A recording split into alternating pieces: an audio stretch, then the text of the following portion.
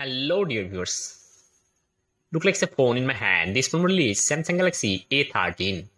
This phone model is Samsung Galaxy A13.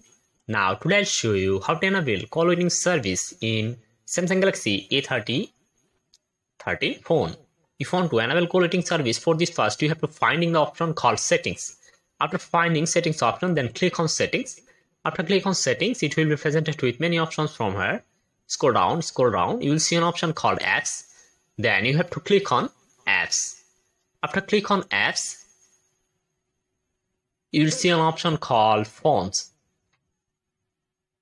Then you have to click on phone. After click on phone, below from here you will see an option called open. Then click on it, open. After click on it, you will see an option called three dot button. Then you have to click on three dot button. And you will see an option called settings. Then you have to click on settings